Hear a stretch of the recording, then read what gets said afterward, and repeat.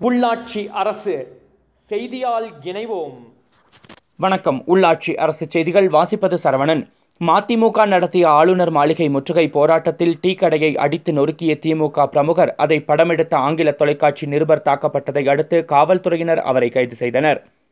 7 பேர் விடுதலையில் உச்சநீதிமன்றம் உத்தரவிட்டும் ஆளுநர் மெத்தனமாக இருப்பதை கண்டித்து மதிமுக சார்பில் ஆளுநர் மாளிகை முற்றுகை போராட்டம் நடத்தப்பட்டது. மதிமுகவுடன் தோழமை கட்சிகளான திமுக, விசிக, இந்திய கம்யூனிஸ்ட் உள்ளிட்ட பல கட்சிகள் கலந்து கொண்டன. அப்போது திறந்திருந்த டீ கடை ஒன்றை ஒரு நபர் அடித்து நொறுக்கி பாட்டில்களை உடைத்து தகராறு செய்ததோடு ஹோட்டல் ஊழியர்களையும் தாக்கியுள்ளார்.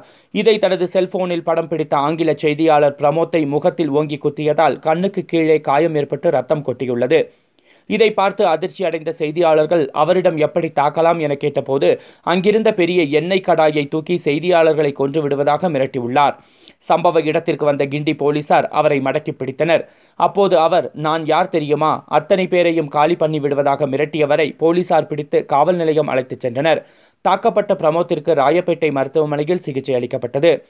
கைது செய்யப்பட்ட சுரேஷ் பாபு மீது கிண்டி காவல் நிலைய போலீசார் 294B பொது இடத்தில் அவதூறாக பேசுவது, 341 பொது இடத்தில் தகராறு செய்து ஒழுங்கீனமாக நடப்பது, 307 கொலை முயற்சி, 506 ஆயுதத்துடன் கொலை மிரட்டல் ஆகிய பிரிவுகளின் கீழ் வழக்கு பதிவு செய்துள்ளனர்.